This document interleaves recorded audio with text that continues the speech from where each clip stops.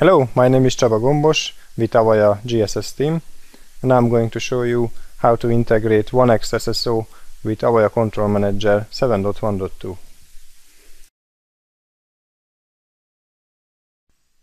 Let's start with some basic technical information about this integration. Avaya Control Manager allows users and agent provisioning through the 1x Central Agent Management portal. During installation, Client Authentication mode drop-down on the Configure 1x Agent form offers two options, Basic or SSO. With Basic, CAM service will be deployed and pre-configured with no SSO enabled.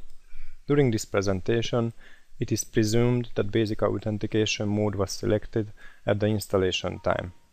In order to convert Basic Authentication to SSO, there are a few additional steps to be performed as outlined in this presentation. In case installation went on with SSO, you may also find this video useful to double-check your configuration. Ensure that the ACM server is member of the domain used for the Active Directory authentication. In case the server is registered with a different domain, a trust relationship between the domains must be established. Follow the steps to complete SSO integration with your existing 1x CAM configuration. Basic configuration starts with file-level operations, so let's navigate to Avaya Control Manager folder, and under Web Folders, let's find the 1x CFG folder, make a copy of it,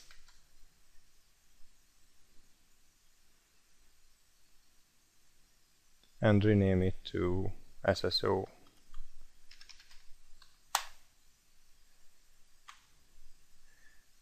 We should edit the web.config file. This configuration file consists lots of configuration parameters.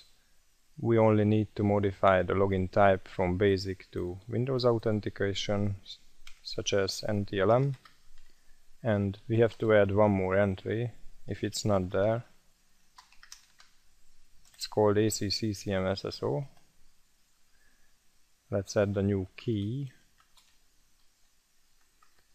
and name it ACCCM SSO.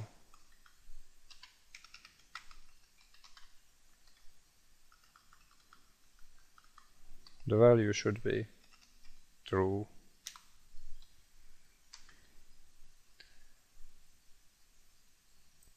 Once we created this directory, somehow we have to reach it from the web.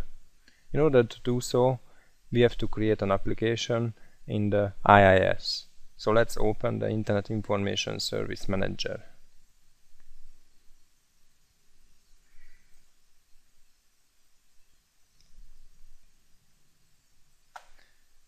Let's unfold the folders.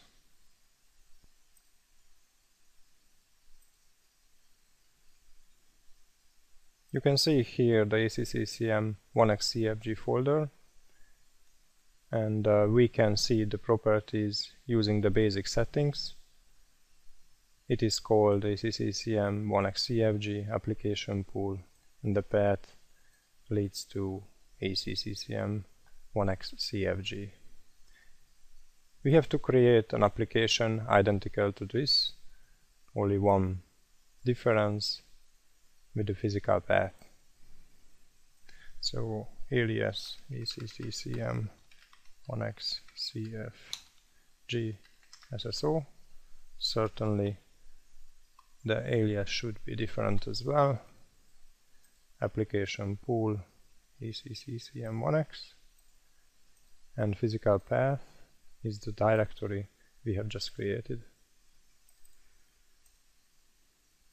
Under web SSO. Okay.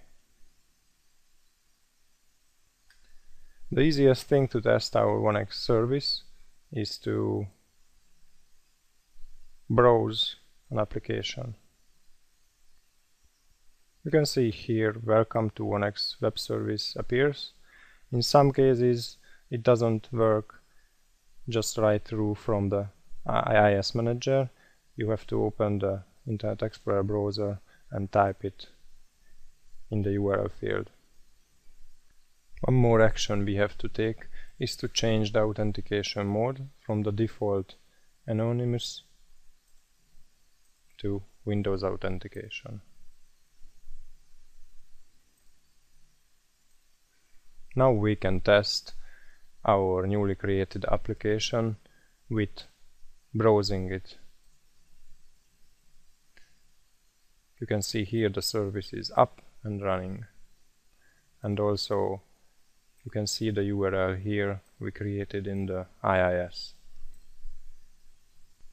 Now we can continue with the Active Directory, the domain, and the user configuration. In order to do so, let's navigate to ACCCM1X, which is the administration portal for the 1X CAM.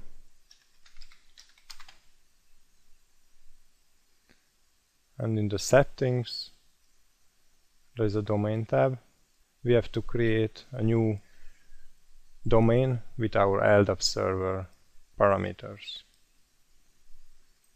Domain name should be, in our case, boot, our domain name. LDAP server is the IP or the fully qualified domain name of the LDAP server. Port, in our case, it's the normal non-secure LDAP port. Search route, the distinguished name where the Control Manager configuration service searches for the user or start to search for the user.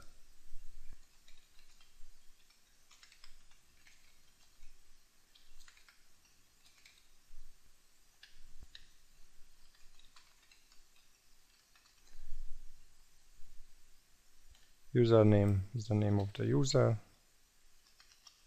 and fill the password and save it.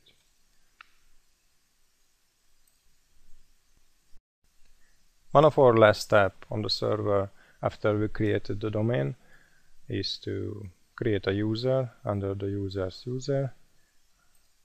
Let's add a new user called SSO user test Csaba.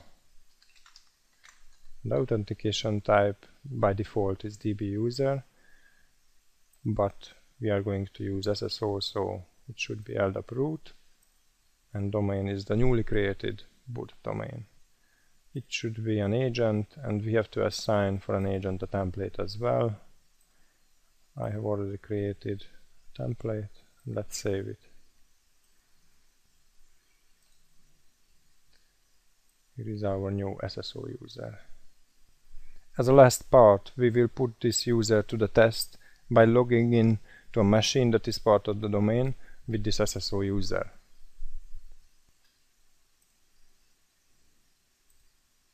There is already a 1X agent installation in place, which we are going to change now using the registry settings. So let's open the registry editor.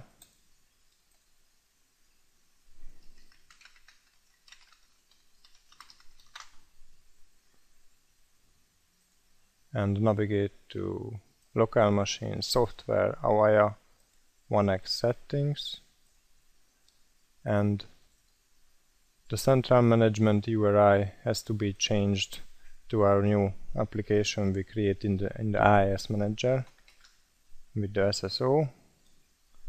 Please make sure there is a slash at the end of this value. And the additional thing is to use single sign-on is to be set to 1. So let's start our Avaya 1X agent and see if it manages to log in.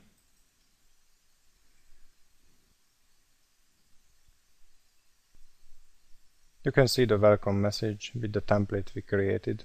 So this is a successful login. Our user passed the test. Finally, let me show you just a few typical errors. For example, if we modify the registry settings and leave the trailing slash and log in now, operation failed with 404 message.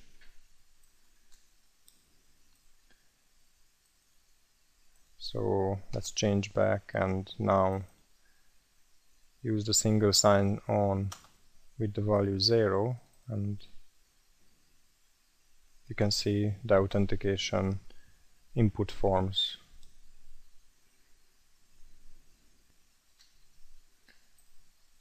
So let's change back to SSO 1, and that should do the trick. Thank you for watching this video. Please send your questions and feedback to mentor@avaya.com or find us on Twitter @AvayaMentor. For more details or other technical information, please visit our support website at support.avaya.com.